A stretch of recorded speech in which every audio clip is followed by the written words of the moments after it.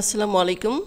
Today I discuss corticobulbar tract related with facial nerve palsy, Bell palsy. At first, what is corticobulbar tract?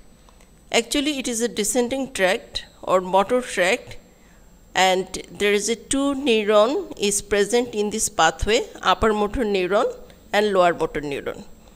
The location of the upper motor neuron in the motor cortex of the cerebrum and location of the lower motor neuron at the brainstem nuclei. So this is the motor cortex and this is the nuclei of the facial nerve. So this is the corticobulbar tract. You see, the nuclei is divided into a upper part and lower part.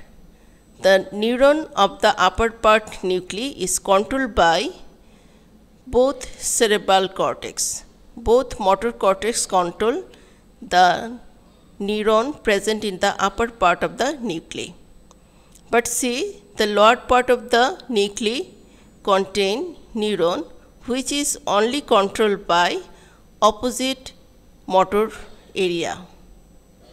So, in upper motor type of lesion, the upper part is never paralyzed because upper part is supplied by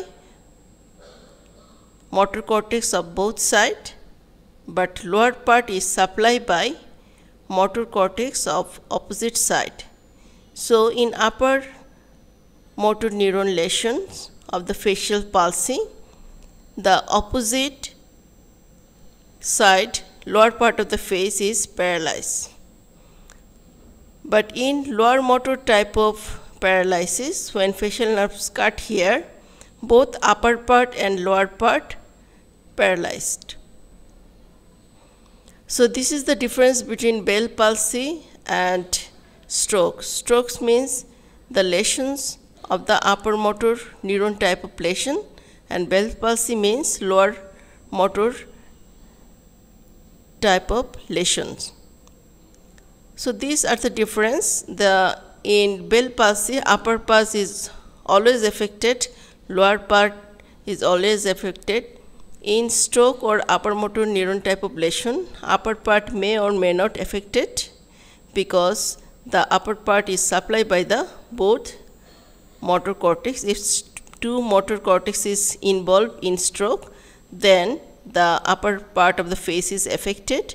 If one side is affected, the other side is supplied, so there is no lesion found in the upper part of the face. So these are the symptoms of the Bell's palsy. These are the detailed sign and symptom of the Bell's palsy.